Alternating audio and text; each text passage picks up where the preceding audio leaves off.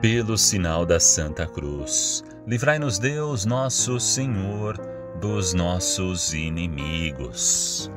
Na nossa oração da noite, trago mais uma parábola. No parque, um parque muito bonito, arborizado, uma mulher se sentou ali num banco, ao lado de um homem, de um senhor. Ela disse o seguinte para aquele homem: olha, aquele ali é o meu filho, aquele que está com camiseta vermelha, deslizando ali no escorregador, brincando. E aí o senhor, esse homem, disse: olha, bonito garoto, parabéns. E ele ainda completou, o homem: olha, aquela de vestido branco, pedalando a bicicleta, é minha filha. Então, olhando o relógio, o homem chamou a sua filha: Melissa, o que você acha de nós já irmos, hein? Está na hora de irmos embora. Ah, mais 5 minutos, pai, por favor, só mais 5 minutos. E o homem concordou. E Melissa continuou ali pedalando a sua bicicleta, toda alegre.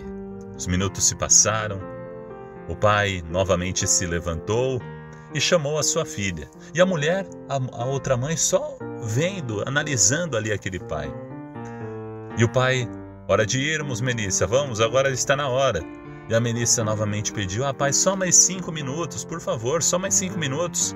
O homem pacientemente sorriu e disse: tá bem, pode brincar. E aí a moça, olhando, isso se repetiu por mais uma vez, uma quarta vez, quinta vez. E aí ela percebeu aquele pai muito paciente, muito bondoso, amoroso, e disse: olha, o senhor é certamente um pai muito bom, muito paciente, hein? O homem sorriu e disse: sabe, o irmão mais velho da Melissa, ele foi morto no ano passado por um motorista bêbado, quando ele estava brincando aqui, andando na bicicleta aqui pertinho. Eu nunca passei muito tempo com o meu filho, com o irmão mais velho da Melissa, e agora eu daria qualquer coisa por apenas mais 5 minutos com ele. E eu prometi não cometer mais o mesmo erro com a Melissa. Então ela acha que ela tem mais 5 minutos para andar de bicicleta, e isso é muito bom. Mas na verdade eu é que tenho mais 5 minutos para vê-la brincar. Pois é, uma história triste, mas ao mesmo tempo que nos faz refletir. Estamos dando o devido valor ao tempo, à nossa família, aos nossos filhos, vivendo esta comunhão com eles, brincando, os vendo brincar.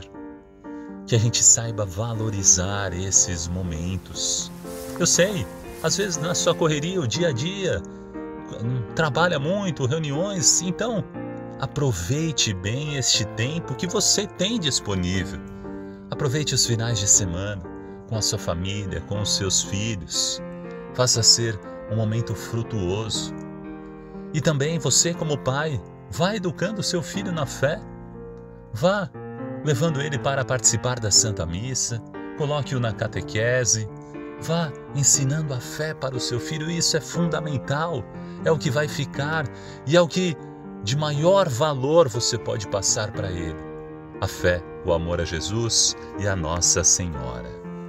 Pai nosso, que estais nos céus, santificado seja o vosso nome. Venha a nós o vosso reino. Seja feita a vossa vontade, assim na terra como no céu. O pão nosso de cada dia nos dai hoje. Perdoai-nos as nossas ofensas, assim como nós perdoamos a quem nos tem ofendido.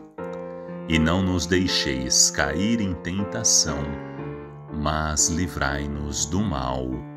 Amém. Ave Maria, cheia de graça, o Senhor é convosco. Bendita sois vós entre as mulheres.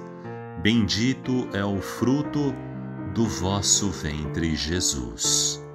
Santa Maria, Mãe de Deus, rogai por nós, pecadores, agora e na hora da nossa morte.